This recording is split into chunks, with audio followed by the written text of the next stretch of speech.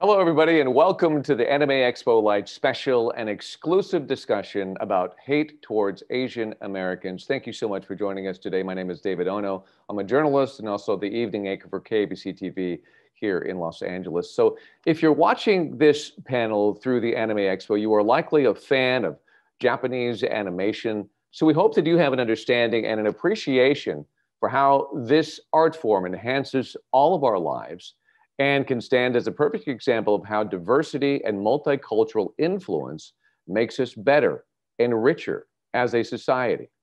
And for that reason, we think it's important to have a conversation about an alarming trend taking place in American society. This forum tackles the collision between two of the greatest problems today, and that would be racist hate and COVID-19. The topic of hate towards Asians has been closely covered by news outlets across the country, including in my own outlet.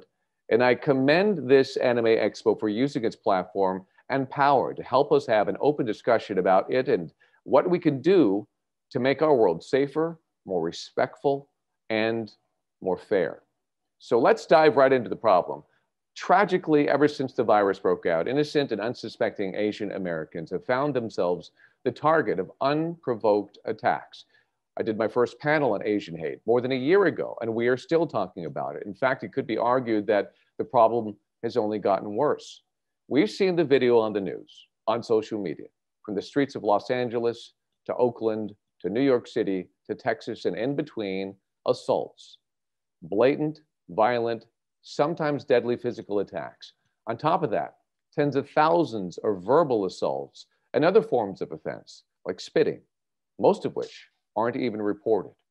So we have a dynamic panel of speakers with us today. We're going to talk all about this topic, get some insight on the history of it, and also find out what we can do about it. So first of all, Connie Chung Joe is the Chief Executive Officer of Asian Americans Advancing Justice Los Angeles, the nation's largest legal and civil rights organization for Asian Americans, Native Hawaiians, and Pacific Islanders. Through this crisis, Connie has worked tirelessly spreading the word about this rise in Asian hate, and most importantly, providing guidance on what to do if you find yourself a witness or victim of hate. So Connie, it's great to see you. We've done a number of these panels. Thank you so much for being here. Dr. Lily Anne Welty Tamai with UCLA. She is a historian of US, Japan, Asian American studies, and mixed race studies. She is a highly acclaimed professor and researcher and has a broad and deep understanding of Asians and the complexities of living in American society. So there is a rich and tragic history regarding Asians pursuing the American dream, and she could help us understand that. So Lily, thank you so much for being here today. And Dr. Mitch Maki, the president and CEO of Go for Broke National Education Center, a nonprofit organization dedicated to preserving the legacy and lessons of the Nisei World War II veterans. Dr. Maki is a highly sought after international speaker on the Japanese American redress movement and its relevance to our modern world. He is one of the leading scholars on this topic, and Mitch and I will reveal that we do a lot of projects together. So Mitch, great to see you two here. So wonderful panel we have with us. I'm familiar with everybody. Thank you for joining us. And why don't we kick things off with Connie? I wanted to ask you, what are the latest numbers that you have received when it comes to hate directed at Asians, and describe how bad the problem is in your opinion? So thank you, David, so much for the question and also for having me today. So we know that according to Stop AAPI Hate, which has been collecting and publishing the most reports of anti-Asian hate since this pandemic began, they say that since the pandemic began through May, the latest reports they have is at least 6,600 reported incidents of hate. But we know that that is really just the tip of the iceberg. Pew Research Center issued a report recently where they had surveyed Asian Americans, and 45% of the Asian Americans they had surveyed said they had experienced some kind of incident related to their race or ethnicity since the pandemic began. That means nearly half. And you think in this country there are more than 20 million Asian Americans. So we're talking about largely millions of people as opposed to just thousands who've experienced this kind of hate. We know it is bad enough that when I speak to people, what I'm hearing is universities are saying Asian American students are taking leaves from school at unprecedented numbers.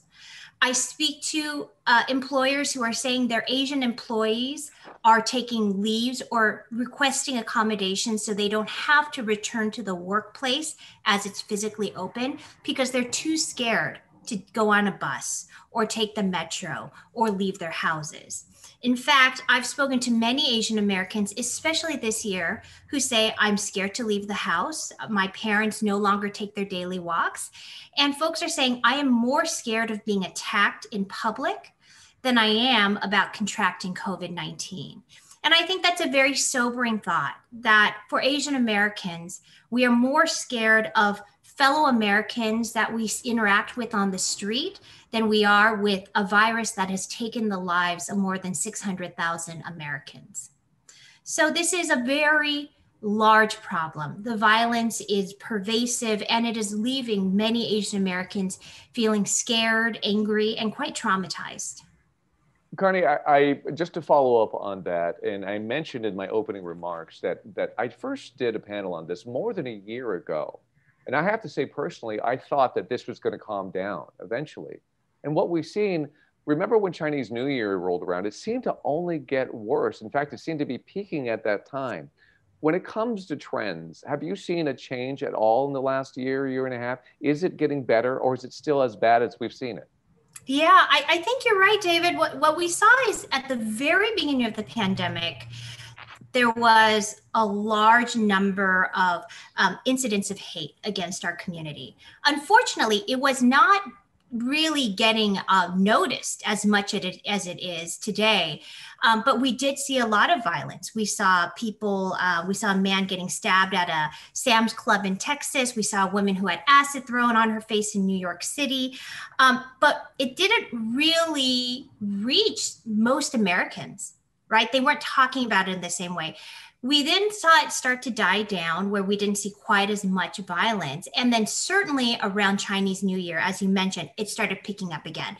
And I think that is actually a regular cycle that around Lunar New Year, with the added attention to the Asian community, there is added sometimes violence or hate towards our community. But this year was much worse because on top of that was the pandemic and already the scapegoating of our Asian American community.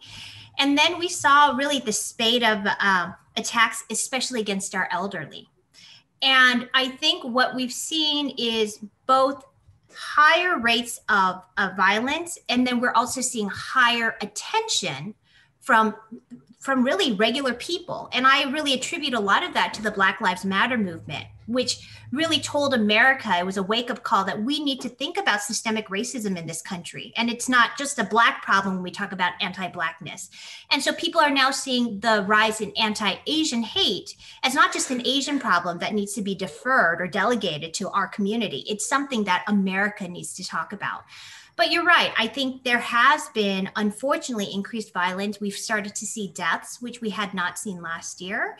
And so I think it's both a combination of more violence and then more sensitivity and recognition in mainstream America of what that looks like.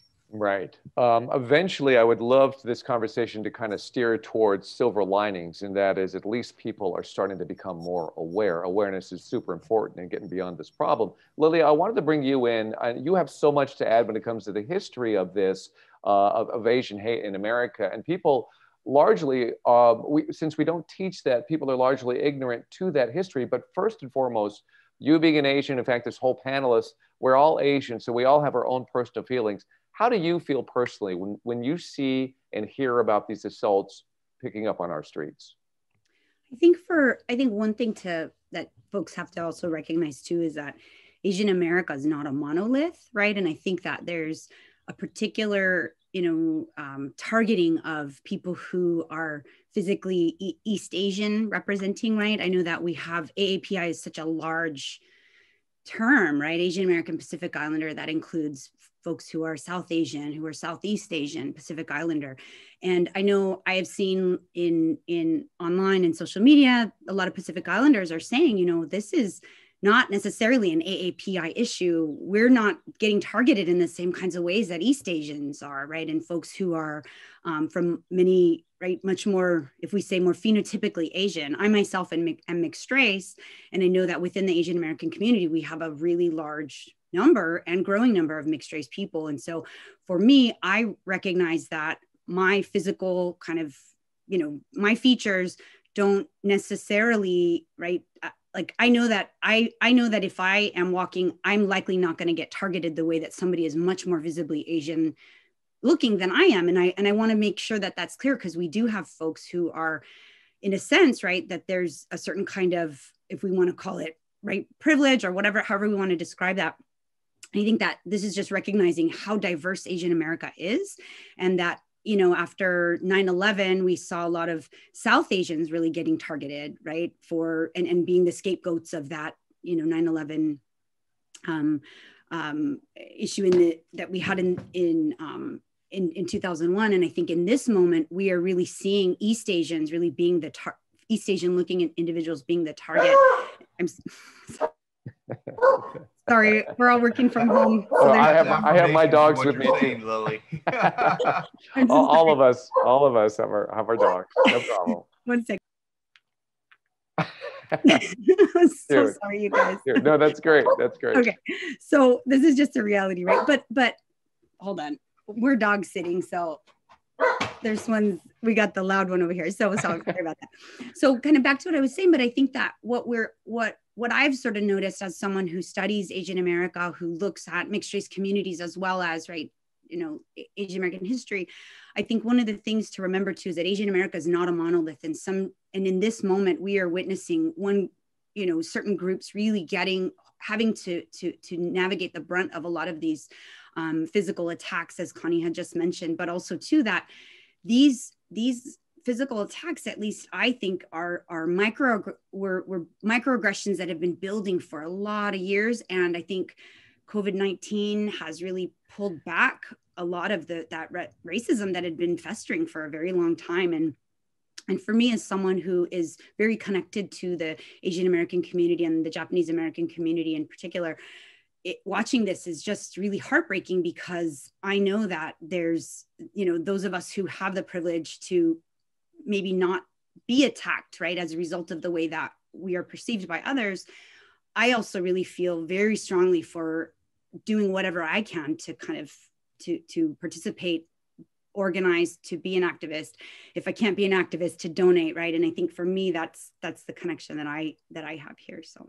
Yeah, well stated. And the complexity is very important to get into, which we will soon. Mitch, you're also an expert when it comes to the history of a lot of these chapters in America, but you're also an Asian man and an Asian father who has children out there in this world. Personally, what are your feelings when you see the talk of all these assaults happening across America? Thank you, David. And before I respond to that question, I want to thank the Anime Expo for holding this panel. It's an important panel, and I appreciate deeply the ability for us to gather and have this conversation. In answer to your question of how I feel, I think I feel like most of us do, and people across the nation, a tremendous amount of sadness, a tremendous amount of anger that this is happening, and fear, fear for my children, my family, my wife, and certainly for people who I don't even know, that we're all facing this. I think the other thought that comes through my mind, though, is that this is not an entirely new phenomenon, that racism against Asian Americans, discrimination against Asian Americans, and now violence at this level against Asian Americans is something that we have been aware of. Now, what is new, I think, is the amount of coverage, and maybe even the frequency and the violence that we're hearing about. But one of the feelings that I'm experiencing is that I'm very proud to be an American. I'm very proud of the values of our nation and what we aspire to become as a country. And when I hear these stories, beyond seeing violence against Asians, what I'm seeing is Americans attacking Americans. And I think we touched on that previously, that this is an internal problem to our nation that we as Americans of all backgrounds need to begin to address. because it is a phenomenon where an American is turning on a fellow American.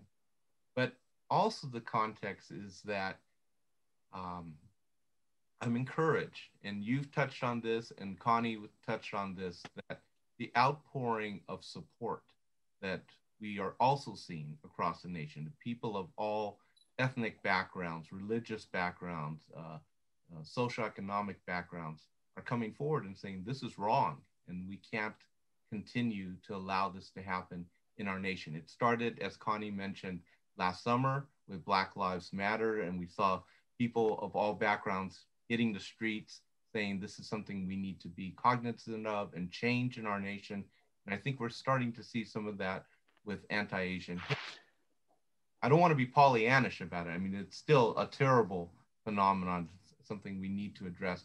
But I'm encouraged by the fact that people of all backgrounds are coming and paying attention to this. And I would still much rather be Japanese American in 2021 than in 1941 when no one came to our defense. Yeah, that's a great point, which we're going to get into in just a second. In fact, we should delve a little bit into the history, but Connie, I want to bring you back into the conversation because your organization has done wonderful things through the years. You've been in existence literally for decades. So it's not just recently that it's been necessary to have your organization's assistance. So what did bring about your organization and why? What was your purpose to begin with?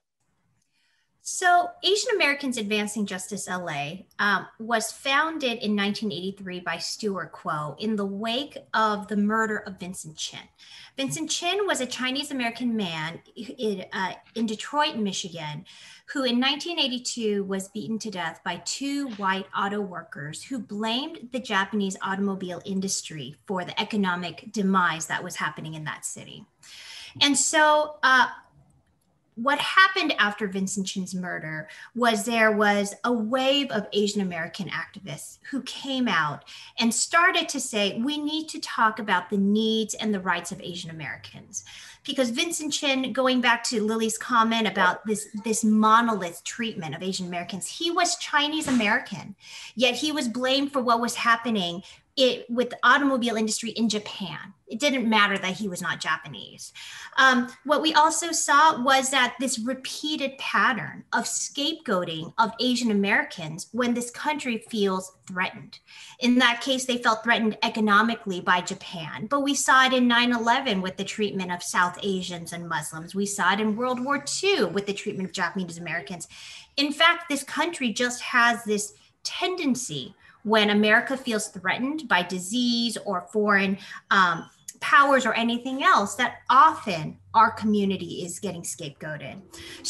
So we were founded in order to, which was really a wake-up call that America needs to deal with the treatment and the racism towards Asian Americans. And that's how we formed as a civil rights organization. But we've also become the largest legal service provider for the API community in the country, because we know that our country, being as diverse as it is, speaking as many languages as it does, our community members needed a culturally specific organization to meet their needs, both linguistically as well as culturally, because we know that it can be a barrier for many of our community members to go to mainstream organizations or to the government directly. And so now we serve over 15,000 clients a year, and particularly during this time with anti-Asian hate, have developed a very robust program to support victims in our community. Right. And then that Vincent Chin case that you bring up, I'm glad you talk about that, because that was a monumental moment when it comes to fighting and deciding to fight back. And, you know, the whole egregious fact that the two assailants, the two murderers who killed Vincent Chin, didn't do a day in jail. And the judge even said in the trial, after the trial, that these weren't the type of people that you send to jail. It was egregious in so many ways, and it was maddening if you were an Asian American at that time, and it still is today. So I'm glad you pointed that out. Lily, let's get deeper into the history, because you know so much about just the whole anti-Asian sentiment in this country, something, in my opinion, we don't teach enough of. Give us a taste of that history, that ever-present notion how Asian Americans are always dealing with this issue of being seen as forever foreign. So it's a really great question, because I think more so than European immigrants who've come to the United States, Asian immigrants have always had this position that they're unassimilatable aliens, like that they cannot become American, no matter how long you stay. Ask any Asian American if they or their family members have ever been asked, where are you from? And that where are you from question is oftentimes rooted in curiosity, but it sometimes stings a little bit for folks who have been here for generations, right? The Chinese American community is like in its sixth, I think even seventh generation. The Japanese American community is well into its fifth generation. And that's over a century of being in the US. And to have this idea that you're not quite American, and even if it's just a question like, you know, where are you from? Where are you really from? That gives, that makes Asian Americans sort of feel like they are not necessarily connected to America, even though they are culturally, linguistically, in so many ways.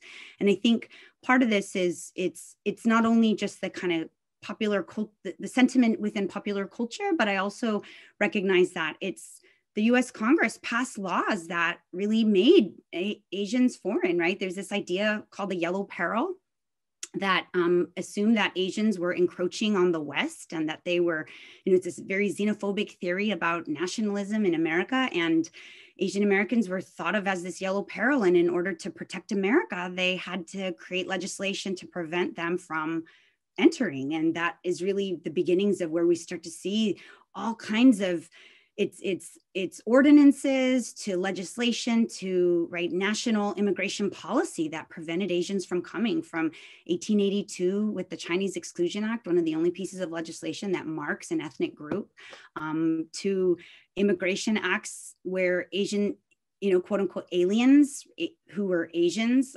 they couldn't own land, they could only lease it. And that prevents folks from really being able to build a family, build a business in the US.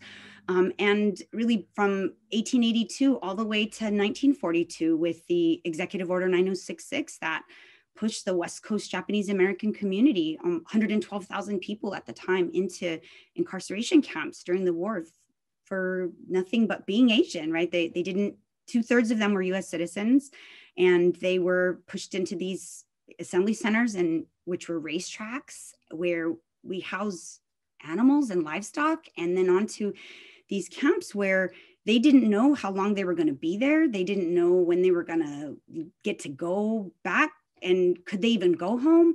And I think all of these, you know, just immigration act after, you know, legislation, executive order, these things all really showcase this sort of sentiment that Asians and Asian immigrants and even their American-born citizen children are not welcome, are foreign. And this is, again, I think something that Asians and Asian Americans are even dealing with today, that nobody says things like yellow peril, you know, as what they're doing instead is like a physical attack. But I think that what we're seeing is the manifestation of this long history, decades long history of this yellow peril sentiment, and that Asians are forever foreigners. Absolutely. That question, where are you from? I mean, it says a lot, because some people who may be asking that question may think that they're being open-minded, that they're being friendly. But what you're really saying is, I don't believe you're an American.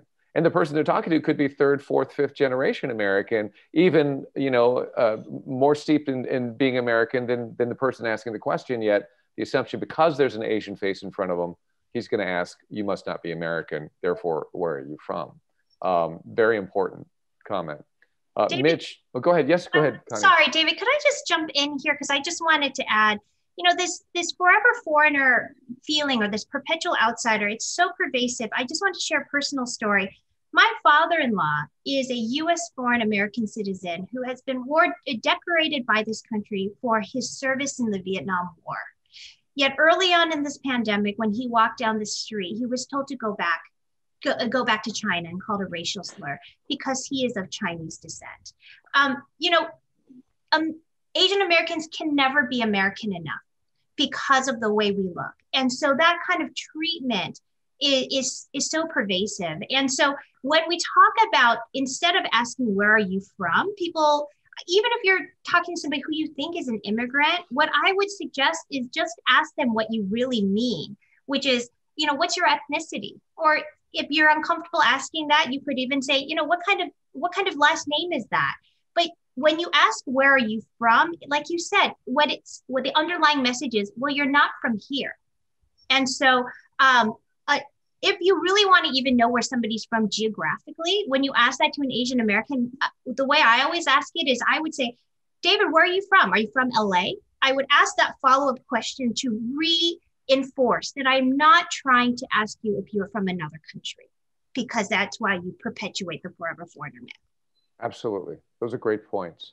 Yeah, Mitch, you know, David, I know you're going to ask a question, but I just got to validate what Connie's saying too. And I'm sure every one of us has been told how well we speak English. You know, and you know, I can imagine for Lily having someone say how well you speak English, and you can say I probably speak English better than you, and I can write it better than you because I have a PhD.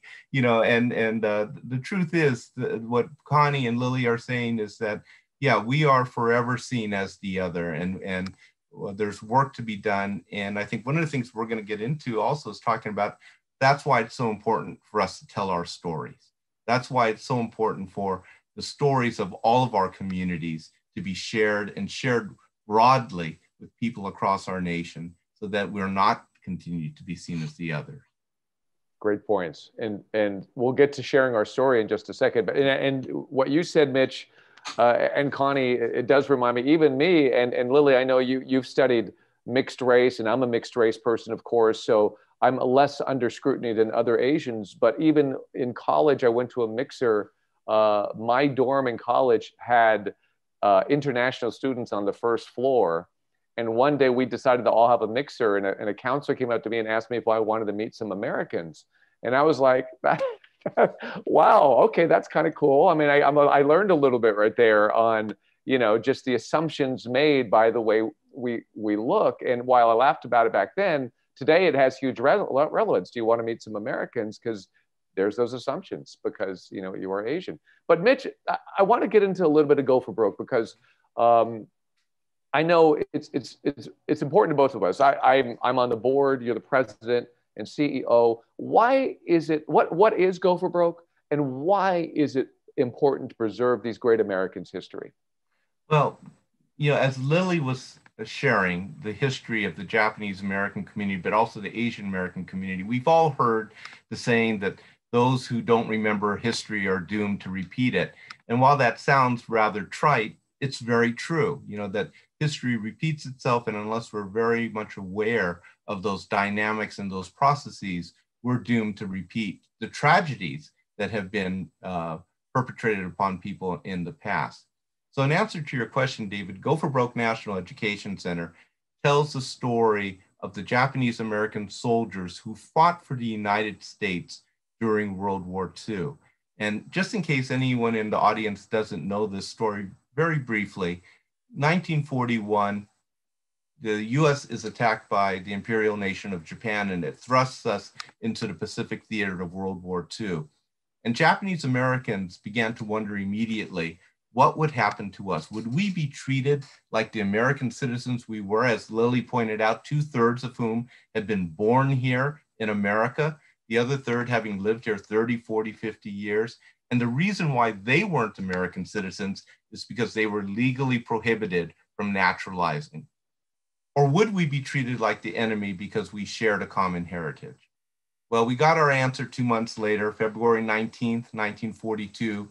President Roosevelt signs Executive Order 9066, and it creates the underpinnings by which nearly 120,000 individuals of Japanese ancestry are forcibly sent into concentration camps across the United States. And we lost our homes, we lost our jobs, we lost our businesses, but most of all, what we lost was our sense of place at the American table of citizenship. About a year into being into the camps, the Army realizes that it needs more men, literally men, to go and fight in the war. And they come up with the idea of creating this segregated unit of Japanese American soldiers. And I'd like our audience to imagine what that would be like if your family had been taken away, ripped from its home, all your possessions lost, put in the middle of a camp in the middle of a desert, not knowing when and if you'll ever return. And then your son or your brother is asked to possibly die fighting for this country halfway across the world. And yet Japanese American young men said, send me, I am an American. And this is the way that we can prove that we are loyal Americans. And they would go on to become the most highly decorated unit of their size in American military history. And David, you do a wonderful job telling that story and documenting these stories. These young men, boys really, 18, 19, 20 years of age, would go on to be the most highly decorated unit of their size in American military history. And to me, what this story demonstrates is the wisdom of America's promise. The promise that in our nation, we're not to be judged by the color of our skin, the nation of our origin, or the God whom we choose to believe in.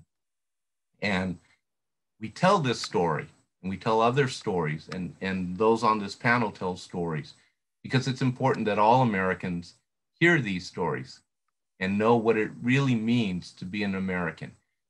And I would like to expand this beyond just the Asian American community, because we know we have brothers and sisters in the Black American community, the Latino American community, Native American community, Hawaiian community that tell their stories, because we're all a part of the American tapestry. And that's why it's important to tell these stories. Absolutely. Beautifully said, Mitch. And it does bring to light a couple of things in that conversation. I do personally believe that the story of the Nisei soldiers is one of the greatest stories in American history. And that's why I'm always trying to tell these stories, because these were great heroes that fought heroically, but they did it under such incredible prejudice and duress. People need to know their story, which we don't teach enough about. But you also mentioned 9066, which is a great example of how a president's executive order has so much power. One man signing a piece of paper can uproot and change the course and the lives of 120,000 people, and likely forever. And that's a great example of the power of an executive order. We always have to keep that in mind as we elect a new president. And we hear about executive orders being signed. That's a great example of how an executive order can change the direction of people's entire lives. Mm-hmm. But Connie, I want to get back to what's happening today. And this is, in my opinion, one of the toughest questions of this whole panel. And that is, what do you do? If you find yourself in the middle of being offended, being assaulted, or if you witness somebody else being offended or assaulted simply for being Asian, or anything else for that matter, what's the advice from you on the plan of action for us? Sure. And so we can divide into two categories, David. If you are a victim of anti-Asian hate, what we encourage you to do is report it. Whether you report it to the police or through 211 or through Stop AAPI Hate, or by calling Asian Americans Advancing Justice's multilingual helpline, because we have people who will answer your calls in 6 Asian languages as well as English. You need to tell your story and you need to share it, because we need those numbers to show how large of a problem this is. And we need people in America to have the reality check of what is happening to fellow Americans and their neighbors and community members. There are a lot of barriers that prevent Asian Americans from reporting, whether it's language or whether it is culture. Some people grew up in Eastern cultures where you're told, you don't air your dirty laundry. You keep unpleasant things silent. And we know for women who have been victimized 2 to 3 times more than Asian men during this pandemic, they have additional barriers. I've spoken to Asian women who said they were concerned about reporting because they were afraid they wouldn't be believed. They were told that they felt that they were embarrassed and ashamed by their victimization. And I mentioned that because for women, that is a common problem, whether you're talking about race-based discrimination or in the gender-based violence sphere as well. But we need to hear those stories. So report it to those places that I mentioned and share what's happening. For folks who want to be allies and support Asian victims, there are a few things you can do. One is generally learn your history, learn what's happened, push for things like Asian American studies and curriculum in our K through 12 education. Go on and find out for yourself. And I will mention that LA versus Hate in Los Angeles has put out a 64-foot panel. And this poster is at the Rosemead Park in the outside of the building. And it was done by a Japanese American artist who did it in a comic strip style. And it shares who are some of the leaders in Asian American history and some of the ways you can help and get involved. So for you, those of you who are anime fans, I recommend you go check that out if you have a chance. But the other big thing that we are really pushing is for folks to take bystander intervention training. We offer that at Asian Americans Advancing Justice LA. Over 75,000 people in this country have received that training. You can go online to advancingjustice-la.org to sign up. They're free 1-hour virtual trainings, and you learn what's called the 5 Ds, which was developed by another nonprofit called Hollaback. But what you learn is distract, which means how do you indirectly interrupt a situation to de-escalate the situation. So if I'm walking down the sidewalk and I hear somebody yelling at an Asian American, I could drop my cup of coffee or the change from my purse right as I'm passing them. What that will do is it'll just make everyone for a second stop in their tracks, see what the commotion was about. Sometimes that's enough to diffuse the situation or provide the victim with a way to kind of exit. Or I teach delegate. That's the second D, which is find a person of authority. If I'm on the bus and I hear something happening to another passenger, I could go up to the bus driver and say, hey, you need to pull over this bus. There's something happening back here that you need to deal with right now. The other one is document. I could pull out my phone and videotape the incident and then ask the victim if it's okay to publicly post this or to share it with that person. I could directly intervene, which means go up and directly say to the person, hey, you need to stop. This is not okay. And the last one is delay, is go up to the victim after the fact. I was speaking to one victim who said after she had been verbally harassed for 2 minutes, what scared her the most was walking to her car because she was afraid the perpetrator would be waiting for her in the parking lot. So their delayed strategy would be to escort that person to their car so they feel safe. So these are very straightforward, common sense strategies you learn in our training.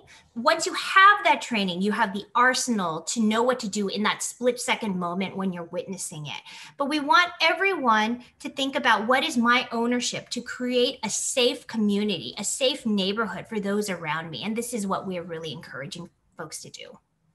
Man, those are really great points. I think, though, I do have to follow up on that, and that is, what if you're so incensed you want to go to war against that guy? You want to fight that guy. What's your advice?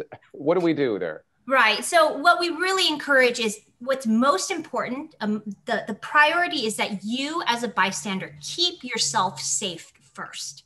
So we don't want you to jump in there and start trying to get into a fight with the other person. You need to assess which of the 5 Ds will help intervene in a way that keeps you safe, right? So we deal with 2 problems. One is the folks who want to just get in there and get involved and might put themselves in harm's way. And then the opposite problem where bystanders say, I saw something happening, but I was scared to get involved because I didn't want to get hurt. So these strategies, you pick and choose the ones that will help the victim, but also keep you safe. And so it's never about going up there and fighting a person. You can use the direct strategy of facing the person if you assess it's safe to do so. But if it's not, think about using one of the other 4 Ds, like finding a security guard or a manager and asking them to intervene instead. Absolutely. David, if I could jump in, because I loved what Connie said, and I love the word that Connie used in terms of allies, that we do have a number of allies out there. So many people care about this issue. But one of the things that I'm seeing is that people don't know how to be an ally. And I'm not talking about the actual event, because I think Connie covered that very nicely if you see something happening. But I'll give you an example. One of my dearest friends that I've known forever is a white American male. And he has not raised this issue with me over the past year until finally over lunch, I asked him, hey, what are you thinking about this? And he started to tear up and he said, I've been wanting to talk to you about this, but I didn't know how. Yeah, I didn't know how to raise this issue. And he talked about how he worried about me, he worried about my family, blah, blah, blah. We had a great discussion. It's, if I can add another D, Connie, it would be dialogue, which is for allies to reach out to people that you know are Asian American and have that dialogue. We welcome that conversation, you know, to know that our friends and our colleagues who may not be of Asian descent, that this is as much a concern to them. And it provided me in that moment with a tremendous amount of support. So again, to all of the folks in the audience who may not be Asian American, but know a lot of Asian Americans, reach out, have that discussion, and let us know that it's on your mind too. That's a great point. And it brings us all closer together. We know that there are people that have our backs and we have their backs, which is great. Lily, I have a really tough question for you too. And I think this is one of those questions that I really struggle trying to explain to people, but it's very much part of the problem. And that is this whole model minority myth. What is that? And why is it detrimental to Asian Americans? Yeah, so the model minority myth, it's that for folks who may not have heard this, or you might think, oh, well, look at all these Asian kids are really good at math and calculus and physics. And oh, so it must be fundamentally because they're Asian that they're good at those things. And the reality is, if we kind of look back at it always comes back to our history and our immigration policies. This is kind of something that was really interesting, the way in which it came up and in terms of timing. So as Mitch had mentioned, and we've all kind of talked about after the signing of Executive Order 9066, Japanese Americans were really seen as like the face of this enemy of the United States and put into these camps. And it's just a couple of decades later, I mean, we're on the heels of, you know, kind of recovering at the end of the war, that all of a sudden Asian Americans get coined as this term, the model minority. And this was written in a 1966 article, and I can cite it. I've got receipts by William Peterson. If you ever take any of my Asian American studies classes, I'd make you read it. But it is this really interesting article that coins this term, that Asians are to be revered, right? That they're really a hardworking, really good example of an American immigrant group. And yet it's just so odd that the timing of when it comes out is, I mean, we just incarcerated an entire population of people. How is it that America just flips the switch so quickly?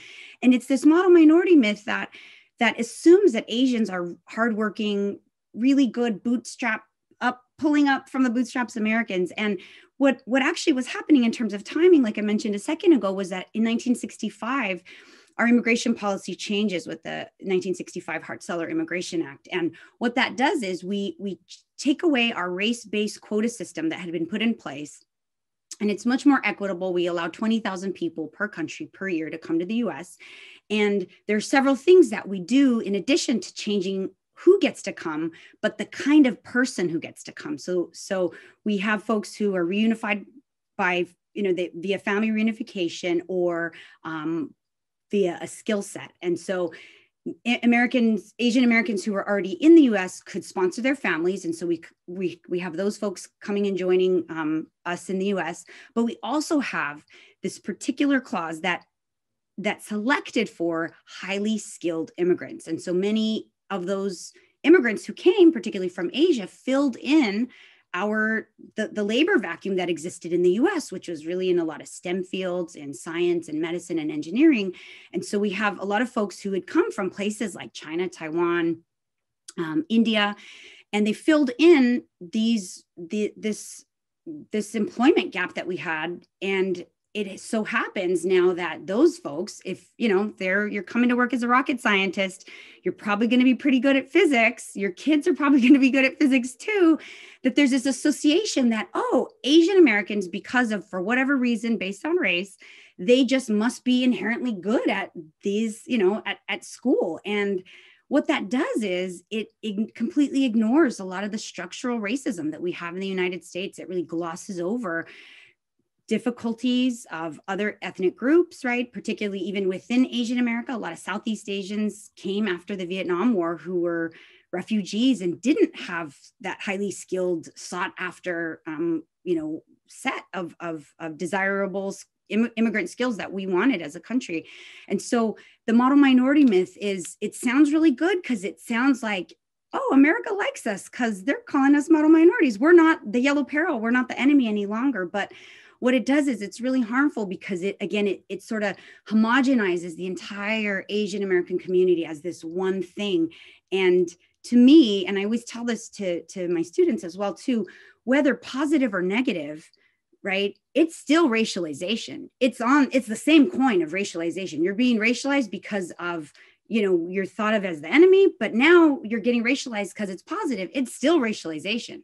You're still not actually you're not being looked at as a human, right? You're not, the essence of who you are is absent in that whole racialization. So I don't know if that, I hope that kind of gets at that tough question. And yes, it was a tough question. So it always is. It's a tough one to handle, but it's also, we have to understand that the outcome of that is negative for Asians, and it's stereotyping, and then stereotyping is the root of all of our racial evils, truly. Mitch, you talk about Asian Americans telling their stories. So let's talk about that. What do you mean by Asian Americans need to tell their story? Well, first of all, before I answer that, David, because there's so much going on in this conversation, I just want to applaud what Lily said. I mean, that was a very nice description of model minority and the problem that it has. And in your point that whether it's positive or negative, it still racializes our community. It racializes humans. And the other word that I've always associated with the model minority is that it dehumanizes us. That any myth about a people dehumanizes them, whether that myth is that they're stupid, lazy, and can't amount to much, that dehumanizes them. But whether they make us into superhuman calculators, that dehumanizes us and doesn't allow people to see us as human beings that have the same needs, same challenges, and the same need for opportunities as any other group. So again, thank you, Lily. I thought that was great description of why the myth is harmful. And David, in terms of telling our stories, I applaud what Connie does and what Asians for Advancing Justice does, because they are addressing the immediate crisis. And certainly I'm not an expert in how do you de-escalate the immediate crisis, but I think a part of the long-term solution for all of us in this nation is for all of us to tell our stories.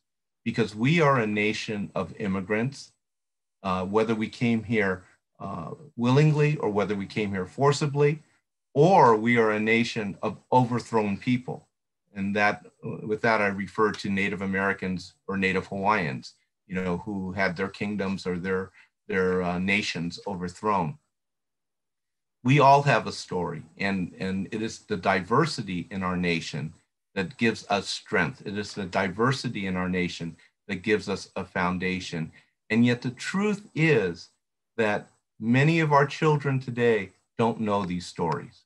Many of our children today go through the school system and don't hear it. And I know, and I'm a little bit older than the kids today, just a little bit, but when I was coming up, hearing about our history, it was primarily white heroes, white stories, and white accomplishments.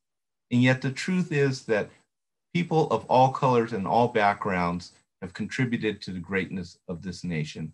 And to this day, when I talk to young college students and I tell them about the camps during World War II or about the 442nd and the MIS during World War II, they look at me with blank stares on their faces like, I didn't know this.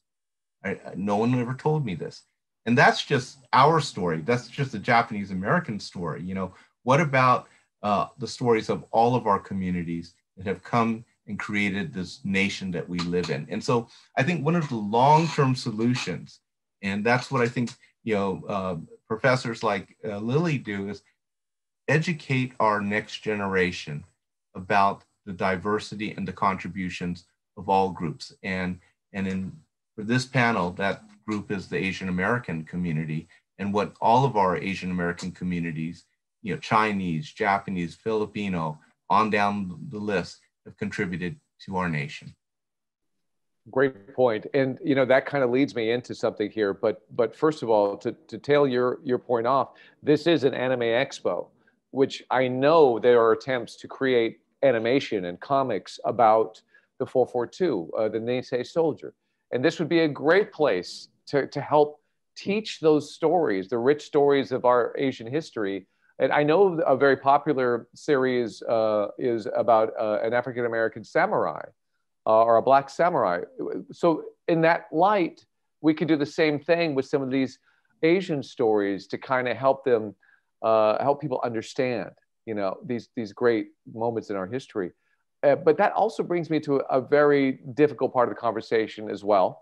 And I'm going to lean on Lily a little bit for this one. And that is, I want to handle this conversation responsibly because this being anime, we should talk about characterizations and how things and people are portrayed. There's such a thing as hypersexualization of Asian women, de-emasculation of Asian men. And I just want to plant some seeds into our viewers who are out there loving anime, and there's so many wonderful things about it. But we also have to think about how we characterize people, and we have to do so responsibly. So Lily, if I could bring you into this conversation about some of the downfalls of characterizations and what we should think about. Yeah, I think one to build on like what Connie was saying earlier too, just about the ways in which racism and sexism can't be separated. I think that that's what we're navigating here as well too, that it's just been very normalized to hypersexualize foreign women, particularly when we look at Asian women and the ways in which it is very, as Mitch had mentioned too, right? It's dehumanizing and stereotyping, but I think it's that this is something that we don't even question. It's just, again, it's such a normalized part of how we approach some of these caricatures. And the same for Asian American men. We have often emasculated Asian American men. And a lot of that is rooted in the work that Chinese laborers did as in the gold rush era and in the transcontinental railroad era. They were doing cooking and cleaning as side hustles because you got miners doing mining, and then these Chinese men figured, well, somebody has to do, right, cooking and cleaning, and those jobs had been typically done by women. And so at that point, we really begin to emasculate Asian American men, and by doing so, what we end up seeing is something very normalized, that's just how we see them, and we continue kind of that dehumanization process. But I think furthermore, particularly for Asian American women, they're not desexualized, they're in fact hypersexualized. Asian American women are hypersexualized as objects. A lot of this was normalized through our intervention during World War II in wars in Asia. We've kind of continued that through the media, but also the idea of massage parlors and spas as kind of these, right, areas where everybody's a sex worker, right? And I think that that's also something we have to remember too, that it's making everybody homogenous and monolithic is super problematic, because you've got a huge diversity of all of these, right, Asian American men and women and children, but I think the larger takeaway point here too is that we have to separate, right, racism and sexism, and it's this Oriental conflation is really the problem that we end up seeing. And so challenging those images, right, not accepting them. And I think it's really all of us as the audience, the recipients of this media to say like, no, I don't want to watch it. I don't want to see it. I don't want to continue that. And I think that those are the kinds of things that help us make that change just overall as a larger community. So. Mm-hmm. Mm-hmm. Yeah, this issue did come up in a big way when it comes to the terrible shootings going on in Atlanta with women in massage parlors being shot. And the assumption was made throughout the media that they were sex workers, which was completely inaccurate and really tragic if you think about it. These people lost their lives, and especially tragic for their families that were left behind. Connie, as I want to start getting our conversation into more of the optimistic, positive future that we are heading into. And this is a very broad question. You could take with it what you want, but how do you see our society? What do we need to be doing in our everyday lives to make us a better place, to make us understand each other better, to bring us closer together, even though we may look different, but we still are largely the same? So I think, as you mentioned earlier, David, there is a silver lining in what has happened here, and that it's really been a wake-up call for Americans to prioritize talking about racism, talking about what's happening to the Asian American community, and dispelling things like the model minority myth and the forever foreigner myth. But what we need to do is we need to make sure that we take this from being a moment to really a movement. How do we really make it stick? How do we really continue the education awareness? And I think right now we have such an incredible opportunity to develop and strengthen multicultural coalitions. Right now we need a stronger infrastructure of Asian Americans working with Latinx, Black, Indigenous, and other communities to talk about how do we collectively address what is a systemic racist culture that puts whites on top and everyone else on the bottom. And so we have this opportunity to do this now. I was at a rally after the Atlanta shootings, and there were folks out there who were chanting,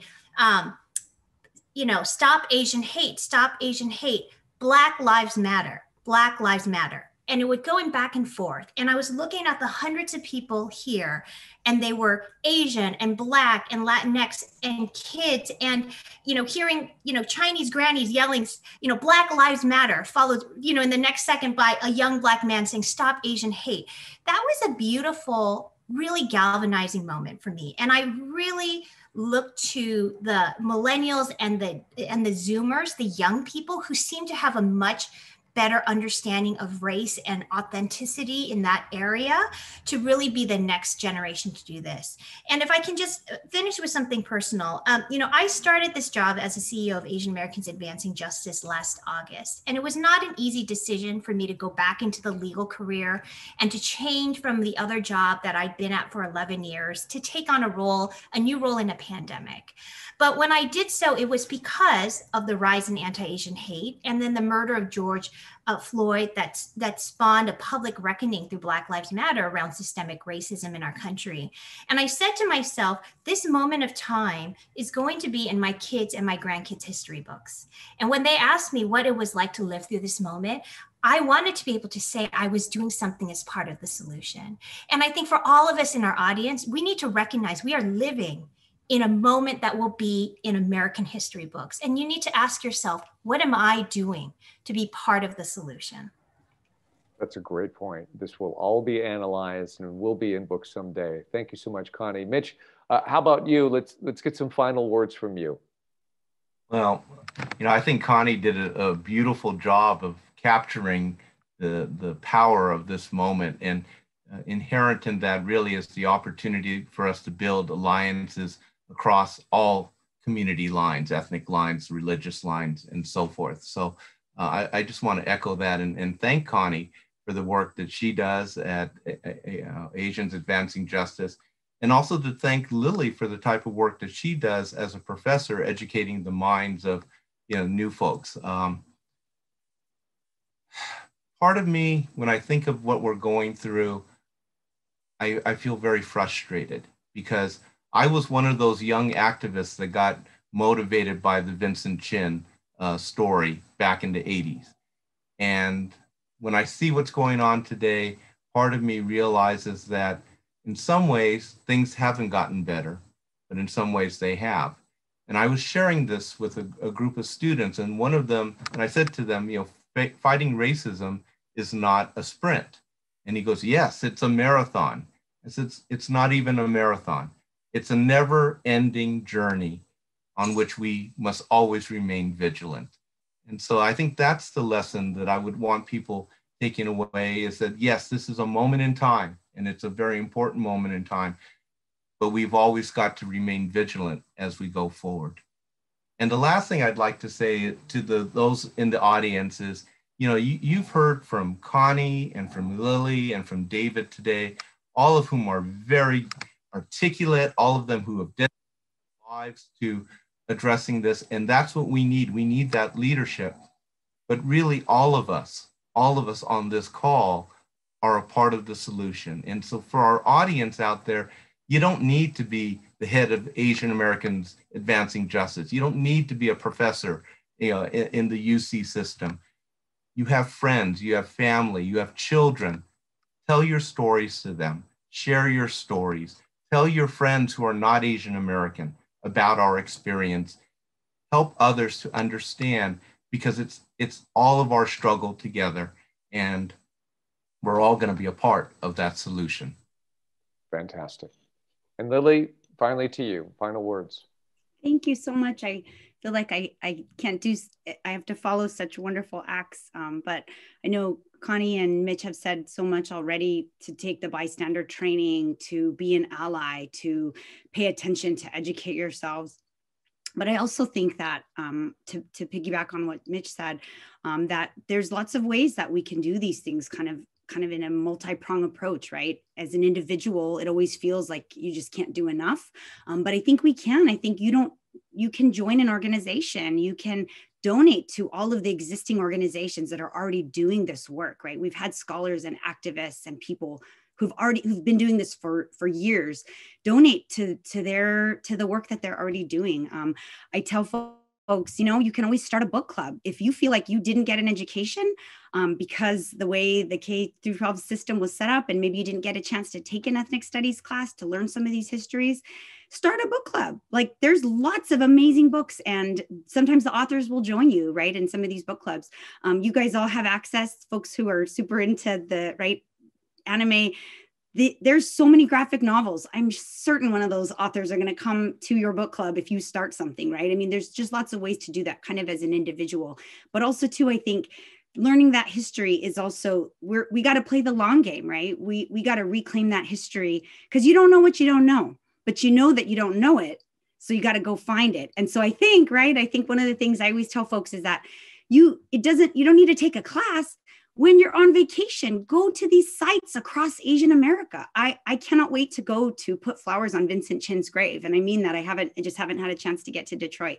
But I hope, right, there's places all over, Angel Island, Promontory Summit. There's all these amazing spots across America that have these ethnic histories in these physical spaces. Go on a camp pilgrimage, one of the Japanese incarceration camp pilgrimages. And, you know, you're going to see a lot of new things. And I think that's what's powerful, is that now it's your turn, right? Your turn to go and educate yourselves and do these things. So thank you. Yeah. Great comments. Those are great suggestions. And yeah, and that point about ignorance, you know, like you don't know what you don't know. Don't be ashamed of being ignorant. It's not your fault you're ignorant, you know, but you have opportunities now to kind of get out of the haze and educate yourself and look into these issues. But great points. Lily, thank you so much. You're on the front lines of molding those young minds. And Connie, Asian Americans Advancing Justice, you know, Lily said support organizations. Everybody out there support what Connie's doing. Everybody out there support goforbroke.org.